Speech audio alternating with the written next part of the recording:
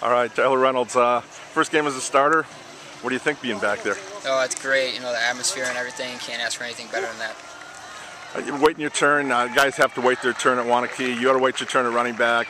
Will at quarterback. What was it like to get out here, and especially you're down 14-0? You want to talk maybe about what it was like in the huddle? You know, everyone. You know, there was no doubt. You know, Monroe is a great team. Give the credit to them. But you know, we came in prepared for a war, and that's what we got. So I don't think there was any doubt that we might pull it out in the end. But definitely a war. You had that touchdown there, Odo, in your fifth, I think, right? You had 4 tonight? Yeah, something like that. Something like that, but penalty comes back, and good talk about Will's play that last run. What did you see? Oh, it was amazing. You know, I just saw tenacity, hard work all paying off at the same time. You know, getting that arm out and everything. That doesn't happen every day, so credit to Will. Like running behind those hogs, big boys? Love it. You know, you get to see him every day, and get standing behind him is awesome.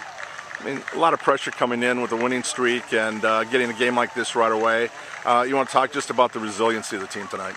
You know, it was great. I think we showed, you know, who we really are, and we're not a team that's just going to, blow everybody out as teams might think. But, you know, it comes down to the fourth quarter, we can stay in it.